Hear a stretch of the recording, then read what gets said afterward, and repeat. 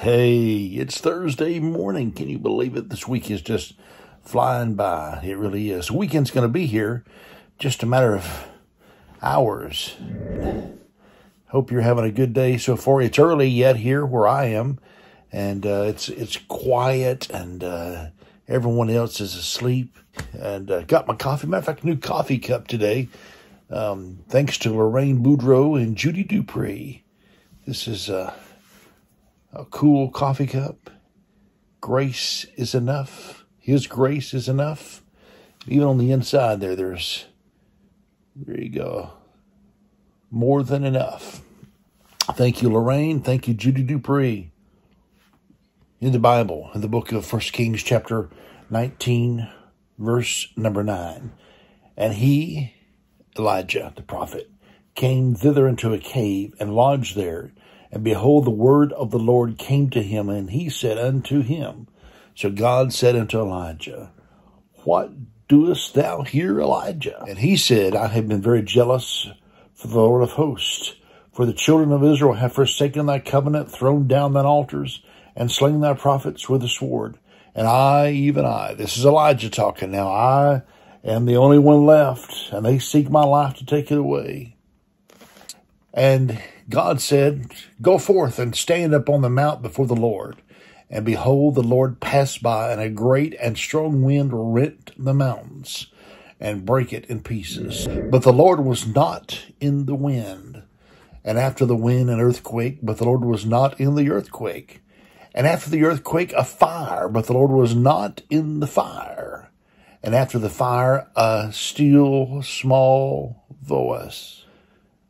And it was so when Elijah heard it, that he wrapped his face in his mantle and went out and stood in the entrance. And the Lord says, get up and get out of the cave. I've got some business for you to take care of. Just a few verses later, God tells Elijah, yet I have left me 7,000 in Israel, all knees which have not bowed unto Baal, and every mouth which hath not kissed him. Elijah went to the cave. He traveled 40 days and 40 nights. And so he sought the cave for shelter. And so when we get into a cave by ourselves, we have a tendency to think that we're the only ones left. However, we're not the only ones. There are others that have been through what we're going through right now. Other people have been through what we're going through right now. And with the help of God, they made it through. They survived. I think this story, to me, it tells me that God isn't always in the wind. He isn't always in the fire. He isn't always in the earthquake. We got to get alone with God so we can hear his still small voice. Every single day that you get up, it's important to spend some quiet time with God so you can hear his still small voice. Constantly there's voices and noises and this going on and that going on and the latest news and social media and trials and problems and storms. Sometimes we got to stop it and get along with God.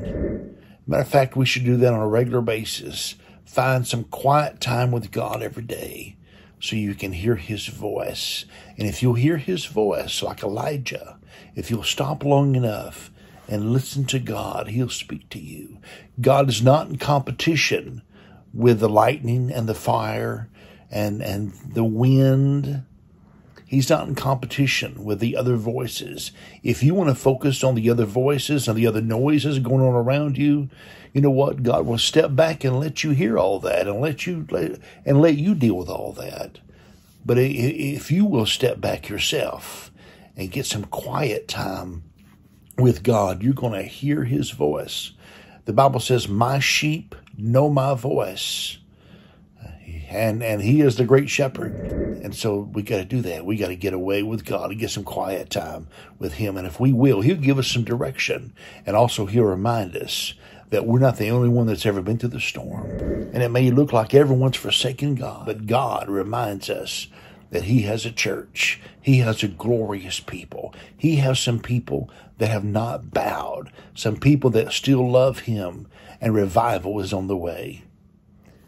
If you haven't already this morning, find yourself alone with God, get some quiet time. Yeah, it's important to pray, and you pray by verbalizing and talking to God.